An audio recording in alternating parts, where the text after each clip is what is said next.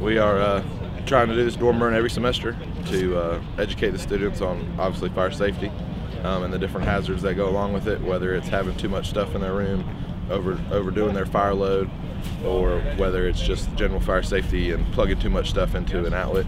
I'm just trying to be able to educate everybody with such a big campus community. The best way to do it is try to get as much people together as you can at one time. We've got somewhat of a typical dorm room setup. Obviously we've got a bed and a chair. Made it a little smaller this year so we couldn't put a desk in there like a normal room.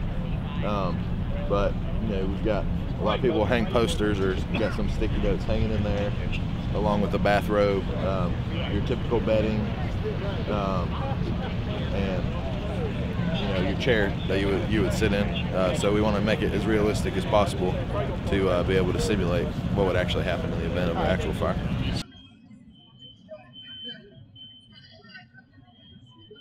So there's enough heat at the top of the ceiling now that it just ripped that back poster off of the wall.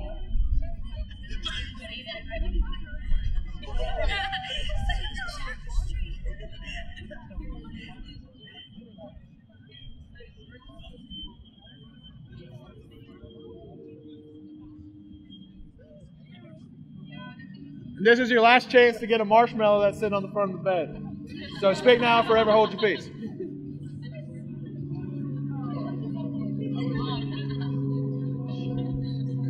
So now the fire's to the point that there's so much smoke at the top of the ceiling that the smoke detector cut off. That's a bad sign. It means there's zero oxygen up at the top. You see that black cloud starting to come even lower down in the room. So the only part you probably have oxygen is underneath that bed. And right now, it's going to be too late. You see on the upper right corner, those gases that are in that black cloud of smoke are starting to ignite. So the fire is growing with the ignitable gases. And there went the smoke detector from the ceiling.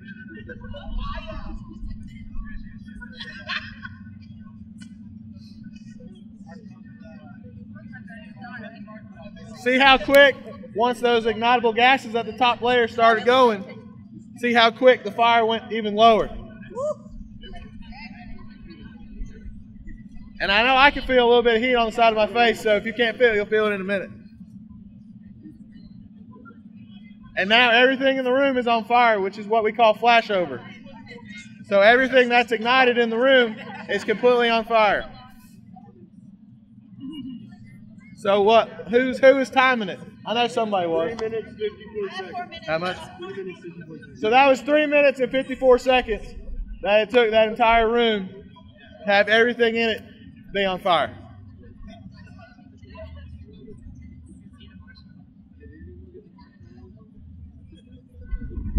And if you look under the bed where that pizza box is, it doesn't look like there's too much damage. But then if you look, the higher you look up, you can obviously see more fire, and then at the top, you can just see a glimpse of it because of how much smoke's involved.